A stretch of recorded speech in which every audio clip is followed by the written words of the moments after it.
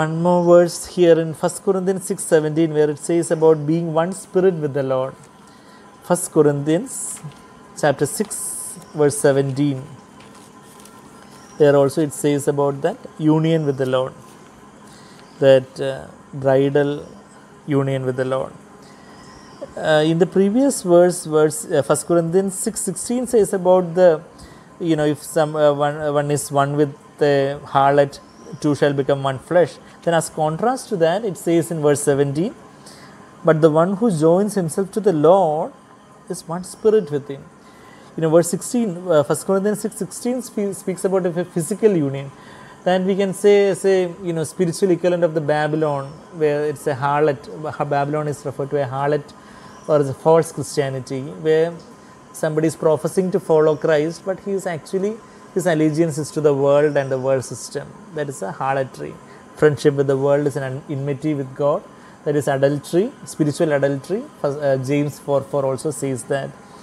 Here, then as contrast to that, as contrast to the Babylon in verse 16, the Jerusalem, the New Jerusalem, the true church, what is the true church's character? We are supposed to join ourselves with the Lord Jesus, to be one spirit with Him. How can we be one spirit with Him? We can be one spirit with Him only when the Holy Spirit floods our heart, floods our spirit and our whole being. And how can the Holy Spirit flood our hearts? Only if we surrender ourselves as a living sacrifice unto the Lord. Yesterday also we were seeing, when we present ourselves as a living sacrifice unto the Lord, Romans 12:1 says that, where we surrender ourselves part by part and say that, Lord, my eyes and my tongue and my feet and my hands and my mind and my brain and belongings and everything, Lord, everything belongs to you. I surrender myself. The one thing that prevents us from having fellowship with God is our self-will, which the Bible calls our flesh. That is the symbolic of that veil, that thick veil in the temple at Jerusalem and even in the tabernacle, which separated the most holy place from the holy place. When Jesus died, that flesh was rent, and now that way is inaugurated, the new and living way is inaugurated. We read that in Hebrews 10:19 and 20. But in our life, how can we walk that new and living way and enter into God's presence, where we can have fellowship with Him? In our life, in Jesus' life, that flesh was rent. In our life, our flesh or our self-life has to be put on the cross, or it has to be rent, it has to be torn in our lives when we tell the Lord, Lord, not my will but your will. That is what will happen when we surrender ourselves as a living sacrifice. When we surrender ourselves, when we surrender our eyes and when we surrender our tongue and when we surrender our hands and feet and mind and everything, we are saying, Lord, I do not want my will in any of these areas. I surrender myself, I humble myself, Lord. Surrendering ourselves is actually humbling ourselves and saying that, Lord, I'm just a zero. My ego, I want things this way. Why did you not treat me the way I wanted? Probably our spouse or our children or our parents or our neighbor or colleagues or friends or this, that or the other. Why did you treat me like this? I am a Maharaja. I have this great ego. And that is what really hinders us from having fellowship with God. That really, God's great longing is that we should have that fellowship with Him. But what really hinders is this thick veil in our life, that self-will. And that cannot be just torn easily like that in one day. It has to be slowly torn every day. That is what Jesus says. If anyone desires to come after me, let him deny himself, take up his cross and follow after me. Luke 9:23. Every day there should be a tearing, little more of that veil, so that more and more entry into that most holy place where I have fellowship with Jesus and where I become more like Jesus. So in every situation, if we can grab every situation to humble ourselves, when others mistreat us or misunderstand us, when others treat us the wrong way, even when others appreciate and praise and Thank God. So that time also to die to ourselves. Just like, if a dead body is there, even if you praise that dead body, or even if you kick that dead body doesn't have any response because it is dead, doesn't have life. Like that, our flesh has to be put to death. Our flesh means our self-will. When Jesus says, take up your cross, actually what are we crucifying? We are crucifying our self-life or our soul life. That self-will, that has to be put on the cross. And how that can be put on the cross? It is the Word of God and the Holy Spirit who has to operate upon our flesh to put it to death. Word of God is compared to a two-edged sword in Hebrews 4:12, and it is a fiery sword. We read about that fiery sword in Genesis 3:24. The cherubim which was given charge to guard the way to the tree of life was having a fiery sword, a flaming sword. That flame speaks about the Holy Spirit, and the sword is the Word of God. So today, when I am faced with different situations, when I humble myself and say that, Lord, I am a zero, let me die to myself. I humble myself, I surrender myself as a living sacrifice. There, what happens? There, the Word of God is the will of God. That is this vertical, it can be compared to the vertical plank of the cross. The vertical plank comes there. My will is the horizontal plank, and the Word of God, the sword comes upon, the fire and the sword comes upon this my will. And there, perpendicularly there is a cross where my will is slain and God's will takes place. So there, when I surrender myself, when I humble myself in different situations, what happens? I am allowing the Word of God and the Holy Spirit to put to death the deeds of my body. That is what we read there in Romans 8:13, the latter part. If by the Spirit, if by the Holy Spirit you put to death the deeds of the body, you will live.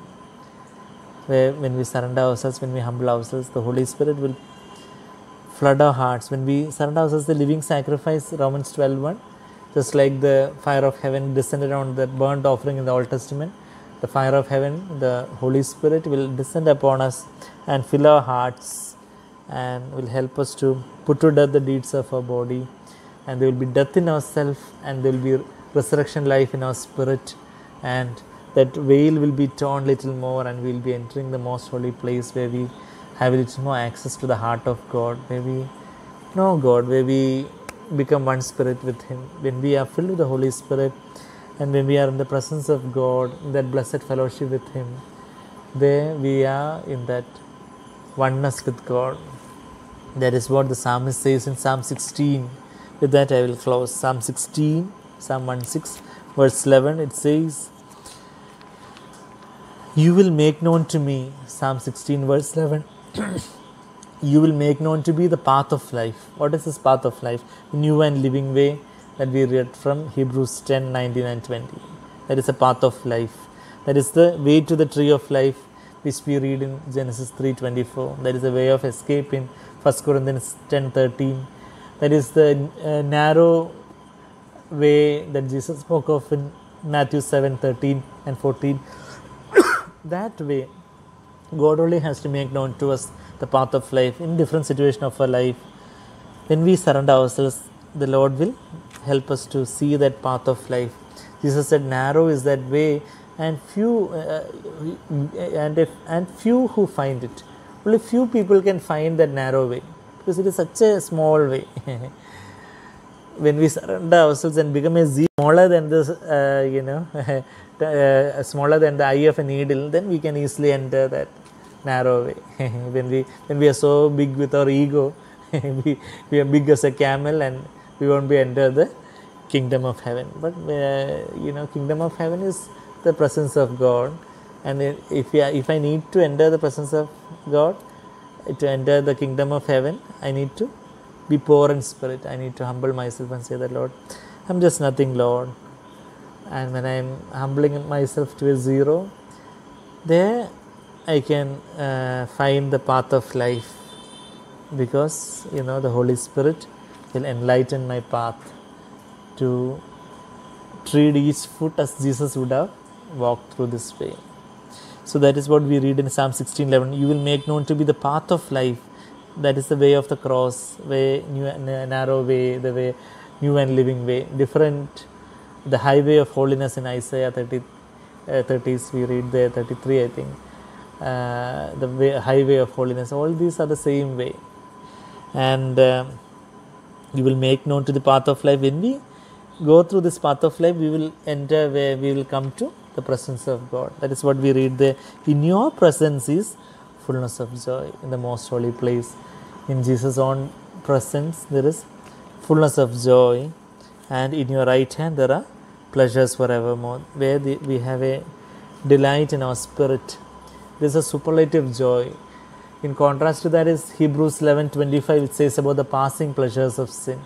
Whatever the greatest pleasure any sin or the worldly things can offer is just for a fraction of a second, or just a temporary thing. It will be there for some time, and after that there will be guilt and emptiness and boredom and bitterness. But here there is a fullness of joy in the Lord's presence. There only through the path of life I can enter and come to this most holy place, the very presence of God, where I can be one with the Lord in my spirit, where I can join myself with the Lord. There, that is the bridal relationship.